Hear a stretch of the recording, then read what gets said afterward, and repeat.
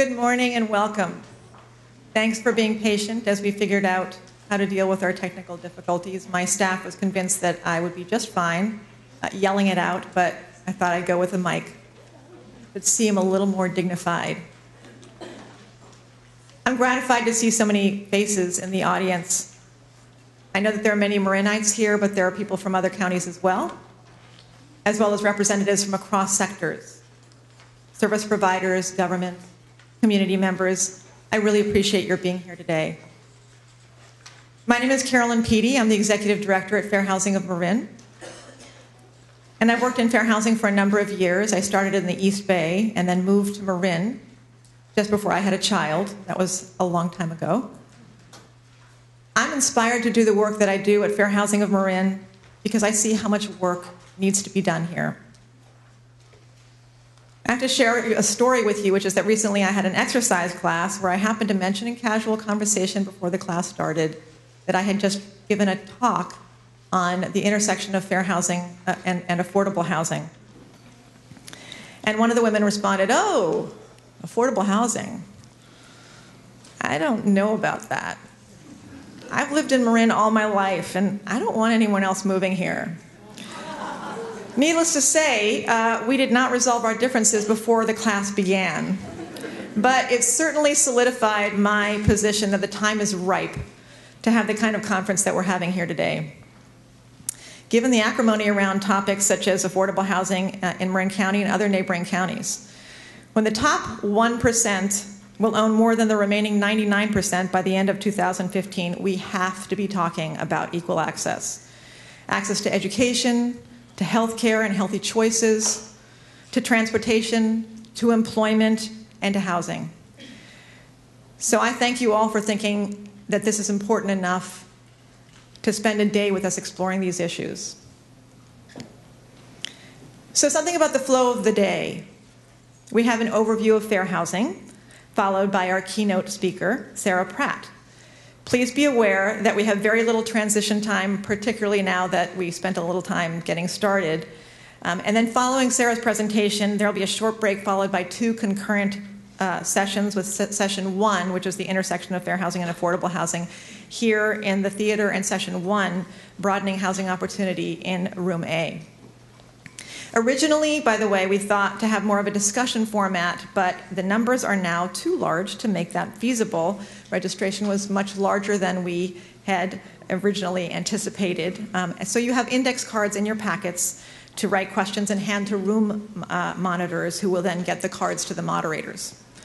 There will be additional cards in each of the rooms available for people, and material material from the breakout sessions are not in your packet, but are actually in each of the rooms.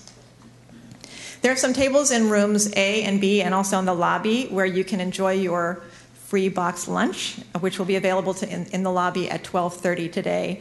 And we'll be back here in the theater at 1:30 sharp.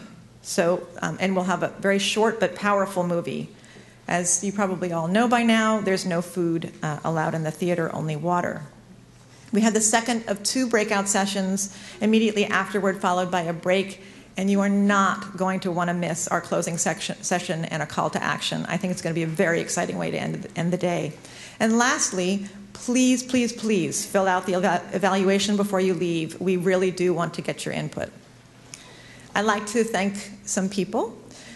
Starting with Jessica Sparks, our supervising attorney, who for her ideas and organization on the front end of this conference.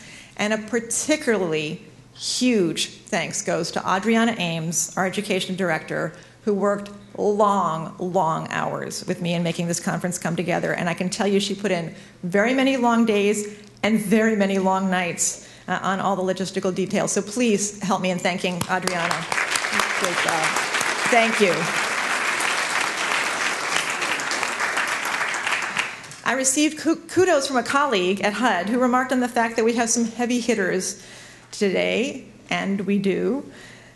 He also remarked that the topics we chose to focus on were superlative. I can't take the credit.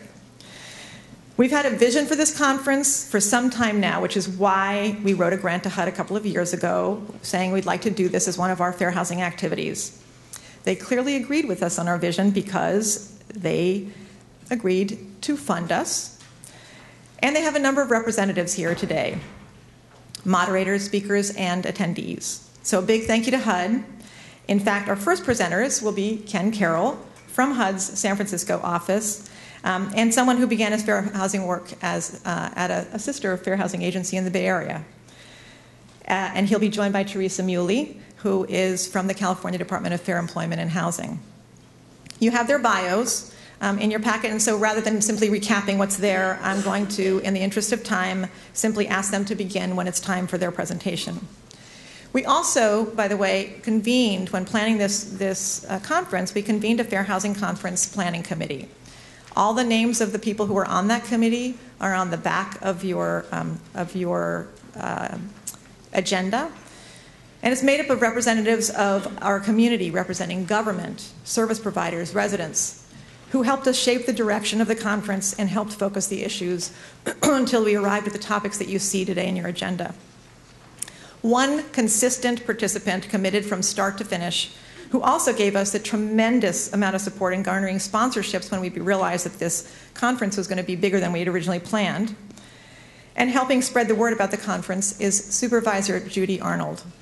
I want to thank her for her unwavering support of fair housing over the years and to help make today a success. Please join me in welcoming Judy Arnold.